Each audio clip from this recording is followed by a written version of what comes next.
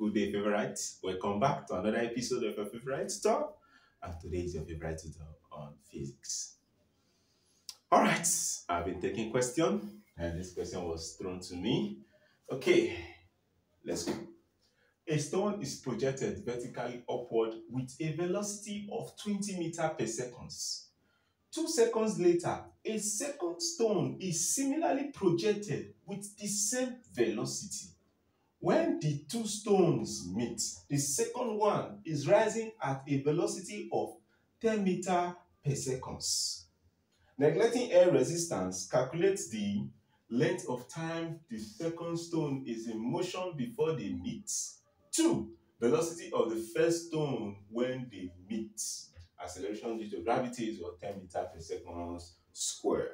So, solution, let's solve. First of all, let's illustrate this using what? Diagram. We have the first stone, the first one. All right, there comes a point when these two stones meet. 2 seconds later, when the first one was being what? Projected, the second one was what? Projected. Now, how is that possible? It means that this first stone went up, exhausted its velocity, and started coming down. Then the second stone was projected up, then there comes a point, they did what? They meet. So the first stone was projected with what? The initial velocity is what? 20 meters per second, going up. The first stone, all right, went up. Then the first stone was going up, then later coming down. And the first stone coming down. Now the second stone was projected upward. It comes a point, they did what? They meet. So it's going up while the first stone is what? Coming down. So they did what? They meet. The initial velocity right here is what? 20 meters per second. The same thing with this one. They are similar. So at maximum height, velocity is what? 0. Now I want to calculate the length of time the second stone is in motion before they did what? They meet. The length of time. So we are taking the time it takes the second stone to get to this this place. So let's bring out the parameters of the second stone. The initial velocity is what? 20 meters per second. The final velocity at this point when they meet is right here in the question, 10 meters per second. The second stone, the second one is rising at a velocity of 10 meters per second. That is when they meet. So therefore, it was 10 meters per second. Right here is 10 meters per second. Then we have what? G, acceleration due to gravity is what? 10 meters per second square. And of course, we are looking for what? Time, T. So we are going to use the equation of motion, V equals to what? U plus or minus gt. So we use what? Minus, because it is against what? Gravity going up. So therefore V is what? 10, U is what? 20 minus what? gt. G is what? 10. We are looking for T. So this is what? 10T. So we rearrange form of collecting like 10 minus 10T to this side is what? 10T. This is what? 20. Then take 10 to the other side is what? Minus 10.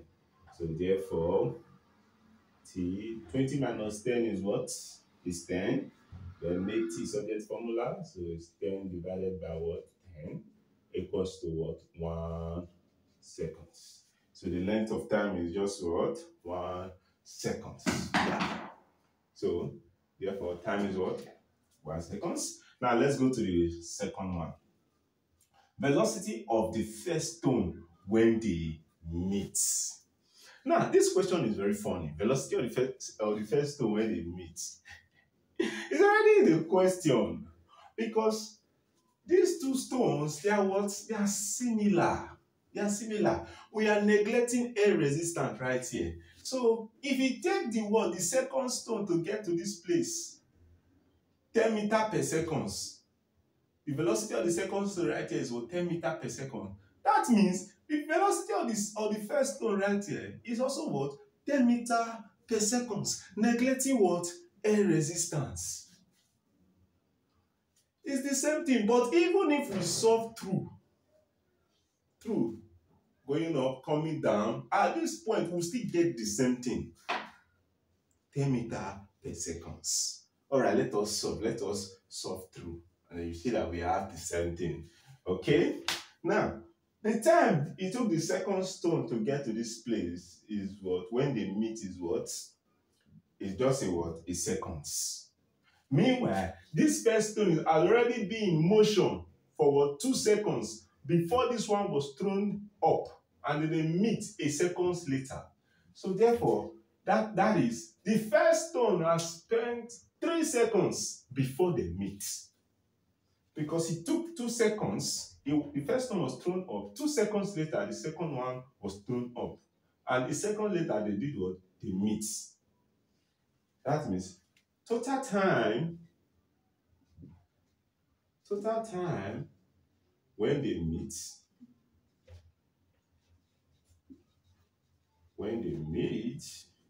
is equals to what? 3 seconds. 3 seconds. So we are looking for the velocity of the what? The first stone when they meet. Okay, let's do it this way. We are going to solve for the time it took the stone to get to this point. We do it one after the other. We are using the long process. Normally it's just 10 as a quick method, but in this case we want to use the long process to verify these things. So we solve for the time it takes to get to this maximum height, and then the time it takes to get to this what? This point. So therefore, at maximum height, we are going to solve for the motion from here to this place. From here to this place.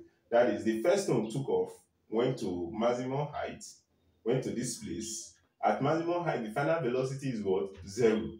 Now, coming down, the initial velocity, we start with what? Initial velocity. The initial velocity becomes 0. Now, at this point, the final velocity, that is what we are looking for. Going up, exhaust is velocity, final velocity is 0. Coming down, it starts with what? Initial velocity 0. And then we are looking for the velocity when they meet. So we are going to get the time from here to this point. From here to this point. This length. The length of time from U towards V. But how do we get U towards V? The total time it takes to get to this place when they meet is what? 3 seconds. But first, let us get the time at what? Maximum what? Height. The time it takes to get to what? Maximum height. And then we subtract it from the total time, and then we get the time rate from this point to this one point. So therefore, time at what? Maximum height. At maximum height. Time at what? Maximum height. We use the equation of motion. V equals to what? U plus or minus gt. Now it's going up against gravity, so it's what? Minus U. V at maximum height is what? 0. U is what? 20 minus what? Gt. What is G? G is what? 10, then what? T. So therefore we are looking for the what? The time. So take minus 10 to the other side, change it to what? 10t equals to what? 20. So therefore T is equals to what? 2 seconds. T is equals to what? 2 seconds.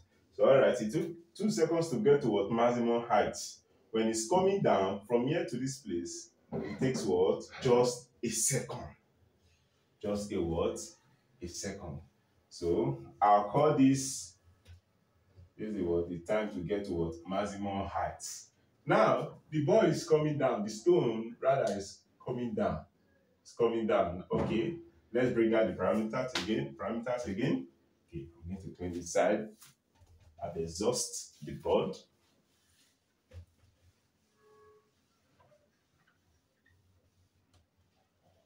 Exhaust the pod. We are solving for what? Math figure 2. Okay, so let's bring out the parameters. The initial velocity is what? 0. The final velocity is what we are looking for. And then the time. The time, of course, is what? Just a what? A seconds. Because the total time is what? 3 seconds. And time you use to get to what? Maximum height is what? 2 seconds. That means from here to here is what? 1 seconds. So, and of course, G is equals to what? 10 meters per second square. Okay, we are using the equation of motion. V equals to what? U plus what? U plus or minus gt. And the stone is what? Coming down due to what? Gravity. So we are using what?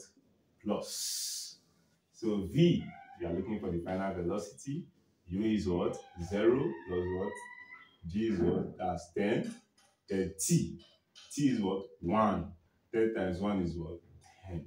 So the final velocity at this point when they meet is what? 10 meters per second. The same thing with the what?